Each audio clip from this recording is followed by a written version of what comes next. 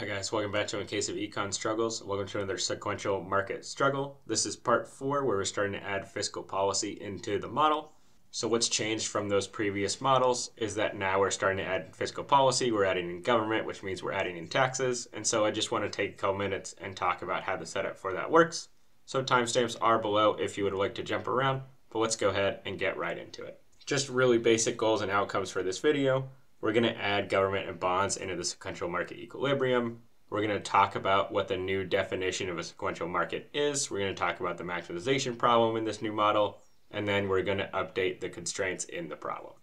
So first, let's go back to the world of coconuts with Bill and Dave on this island. Now, a lot of things about Bill and Dave are going to be exactly the same. They still have a utility function, which is just the natural log of their coconuts.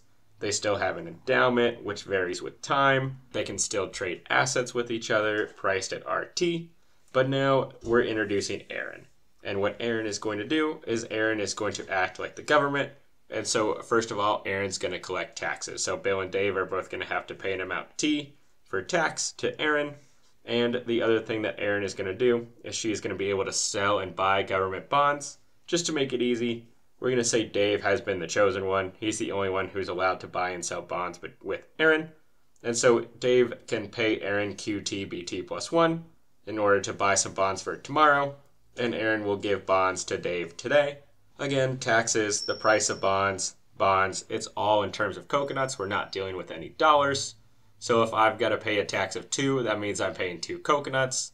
If Aaron owes Dave 2 coconuts worth of bonds, his BT would be 2. Again, just no money involved. So now let's talk about how their problem changes.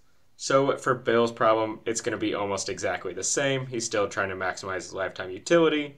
Could choose how many coconuts to eat, how many assets to borrow or lend in any given period.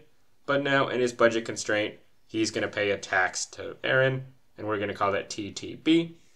Now, on the other hand, Dave's problem is also going to look almost exactly the same. Just with those taxes, still choosing consumption and assets. But now we have a third player, and our third player is Aaron. Aaron, we're going to say, doesn't really have an objective. The only point of Aaron is to balance the budget. So all Aaron needs to do is she needs to make sure that the bonds that she pays to Dave have to be equal to the total revenue she has and any revenue that she gets from selling the bonds. And all that really means is Aaron just needs to make sure this equation is true, because that just means how many bonds she's lending or holding from Dave.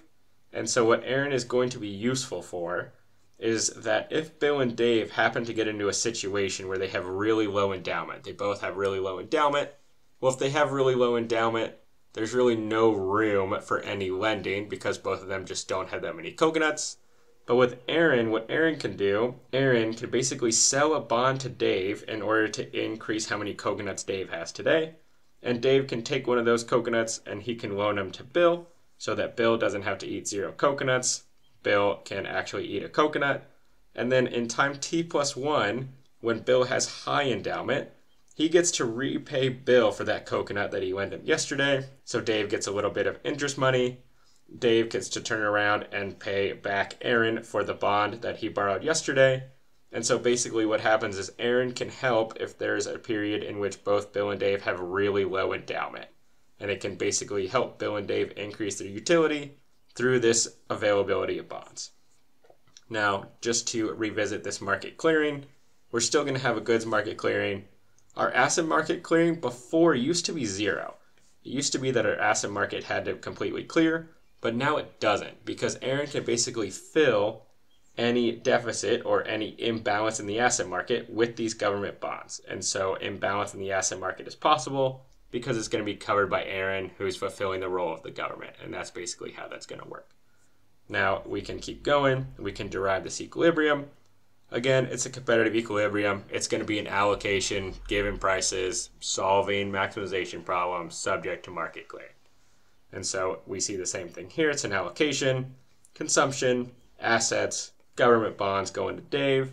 Given the prices of both bonds and assets, it's going to solve Bill and Dave's utility maximization problem, and it's going to satisfy both the goods market and the asset market in every single period. And that's really all there is to it. Again, the math is going to get a little more complicated when we start playing around with this model. but I really want to make sure the setup is clear before we get into it. So if these videos are helping you out, please let me know in the comments. Also let me know if you've got questions or concerns or you're not really sure what's happening. But if these videos in general are helping you out, please like and subscribe.